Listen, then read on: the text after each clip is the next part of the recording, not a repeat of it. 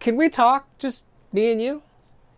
So the question today is matching, but not the usual kind of matching that audiophiles talk about. No, I'm talking about the most important matching wall, not arm and cartridge turntable matching or impedance matching. No, something more fundamental than that. And the question today is matching your system to your taste in music.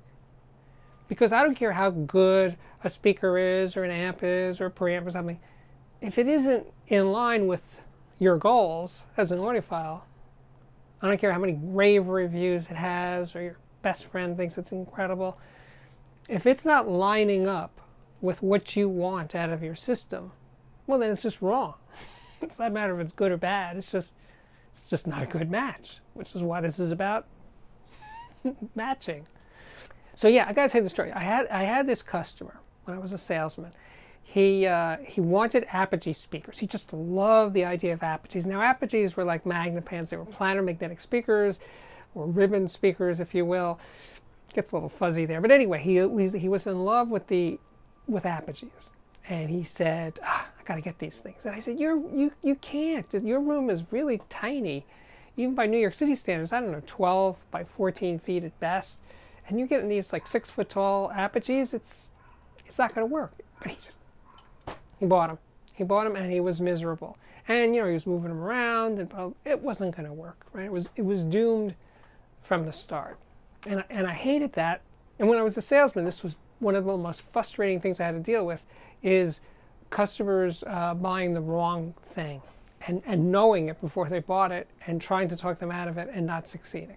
Anyway, so he bought these speakers. He was miserable. He should have bought stand mount speakers, which is what I think he eventually wound up with. But the point is, what we're really talking about today is matching your goals with what you want your music to sound like. So I'd have a customer who would come in and he would say, I love opera. I listen to opera most of the time. I would say, thank you. This is the best. Because the more single purpose a system is, the more it can excel and without even spending a ton of money. Because if you just wanted to do opera really well, or dance music really well, or Led Zeppelin really well, that's comparatively easy. The problem is when you say, I wanted to do all these things. I want to listen to string quartets, and I also want to feel the bass, pounding through my chest. And I also want to play it really, really loud when I have parties, but I also like to listen really quietly at night. So when people are looking for systems that have completely opposite qualities, it's hard. So you guys, if you're into rock, the place to start, not necessarily the place to end, but the place to start is with horn speakers. Klipsch's, JBL's, the bigger the better, depending on your room size again. Because, when you hear live music at a concert, remember concerts? Chances are it's going to be coming out of a big horn system. So horns are sort of the natural way to listen to rock music, or any amplified music, any kind of dance music, any kind of loud public, big stacks of speakers you see at shows and everything. They're not all horns, but it's a lot of horns out there. So having horns at home kind of makes sense. So yeah, Klipsch, JBL, those are the affordable ones. If you've got some bucks, you should check out Avant-Garde Acoustics. Really, really, really great. But anyway, horn speakers for music with dynamics and life, and you want to try to recreate as much as possible the sound of live music in your house or your apartment. Okay, so let's say you listen to orchestral music, you listen to classical music, right? Well, to me, I would say getting a large speaker, a panel speaker like a magnepan, which has a sense of scale to the sound, would be probably a good way to start. They're big speakers, they're almost as tall as I am, or taller. So sure, they give you an orchestra as big as I can imagine you hearing it in your living room. Now another big speakers, open baffle speakers. Now those Pure Audio Project speakers I reviewed about a year ago. Trio Classic 15, something like that. I'll show you a picture right now. They have, each speaker has two 15-inch drivers, and it's optional. Is it optional? But anyway, a horn or a full-range, mid-range tweeter. Those four 15-inch drivers, the speed and power, just, wow, fantastic. And they did scale really, really well. Now, but if you were like that guy I referred to earlier, and you live in a small apartment, or in your house you can only use a really small room, yeah, get some, skinny little floor standing speakers or stand mount speakers. I've reviewed so many, especially stand mount speakers. They work really well in small rooms. Your speaker size and room size should bear some relationship to each other. Now, if you have a big space, you live in a loft, and you got 2,000 square feet, yeah, stand mount speaker is probably not the ideal way to go.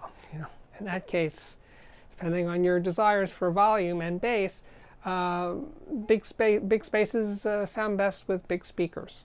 So again, there's that matching quality.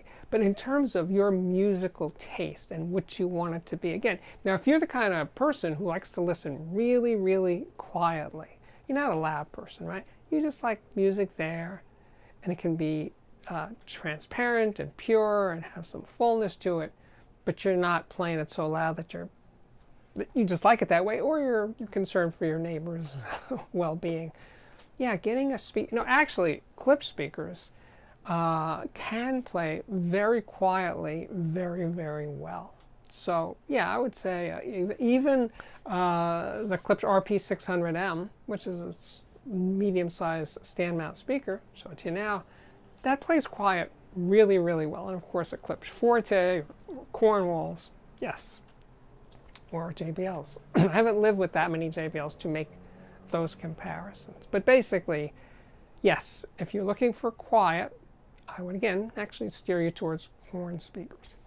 It's classic. Now, if you're into classical music or acoustic music and stuff, a set of LS35As. Now, that's a sort of a type of small British monitor. Many companies make them. Falcon has a great one. A lot of different companies offer LS35A, and I will list some. But again, for acoustic music, for tone, for beauty, and not in a large speaker, yes, LS35As are highly recommended.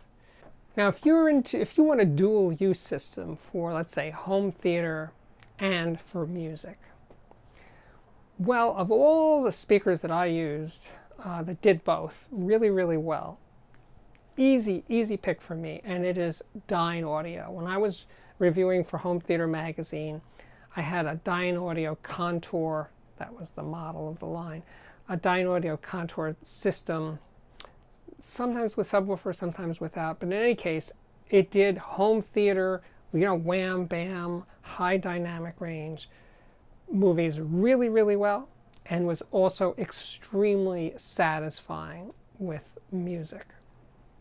It's rare to find systems that do both really well. Actually, I would, again, I'm sorry, I have to do it one more time, is horn speakers, because horns are, again, when you're in a movie theater, remember movie theaters?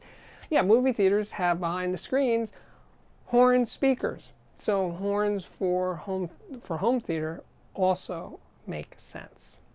So yeah, I think what we're trying to do today, summing up, is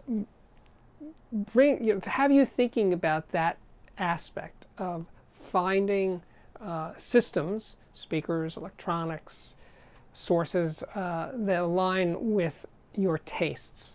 Now, sources, I don't know. I don't think so, really. Turntables, ARMS cartridges, or DACs, I wouldn't say that any of them are particularly, adept at certain genres of music.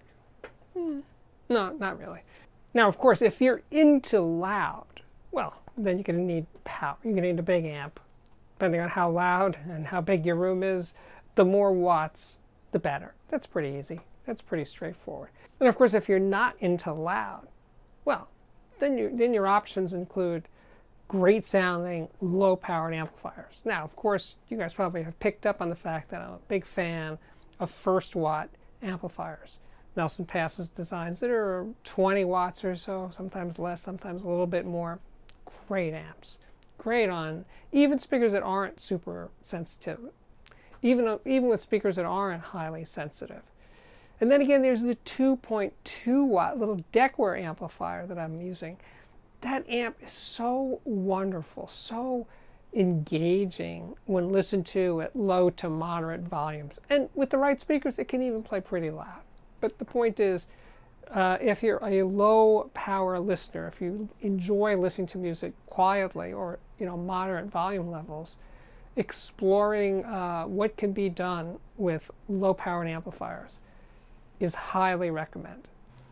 Now, of course, I should have said this earlier, but if you want to play everything, you want to play loud, you want to play quietly, you want to play opera, you want to play chamber, you should try, where possible, to have more than one system. If you live in a house, it's probably easier to do. And if you can't have more than a system in different rooms for different types of music, well then have at least 2 pairs of speakers. One for the big heavy duty stuff where you need the visceral feel, and another set of speakers to do the more quieter, let's say introspective music. Anyway, it's a horses for courses, as they say, right? It's about matching. It's about matching to your needs.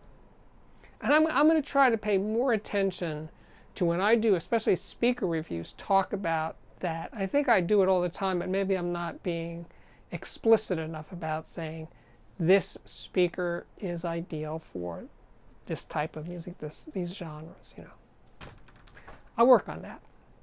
So wrapping up, my name is Steve Guttenberg. This continues to be the Audiophiliac Daily Show. If you like it, please subscribe to this YouTube channel. If you have already subscribed, thank you so much for being there and doing that. I appreciate it. And of course, you could also check out my Patreon, which can be found at patreon.com/audiophiliac, and I will link to that below. And I'm also pitching lately the free music that I'm offering, well, record companies are offering, and I'm telling you about it, from Chesky Records and MA Recording to American audiophile labels. And they put together these samplers. Chesky did 1 sampler, MA has done 2. I'll probably try to get some other labels to do the same, but for now it's those 2 labels. And I made videos, and I will link to those videos describing those samplers below. What else? Well, there's playlists. We got playlists for speaker reviews and headphone reviews and amplifier reviews, and of course, music reviews and interviews with the legends of the industry. I will rattle off a few right now. Nelson Pass, Andrew Jones, John Atkinson from Stereophile Magazine, Eric Alexander, many. I don't know, 70, 80 interviews. Check them out. And now I can say, my work here is at last complete. So thank you again for watching, and I really do hope to see you back here again very, very soon. Bye-bye.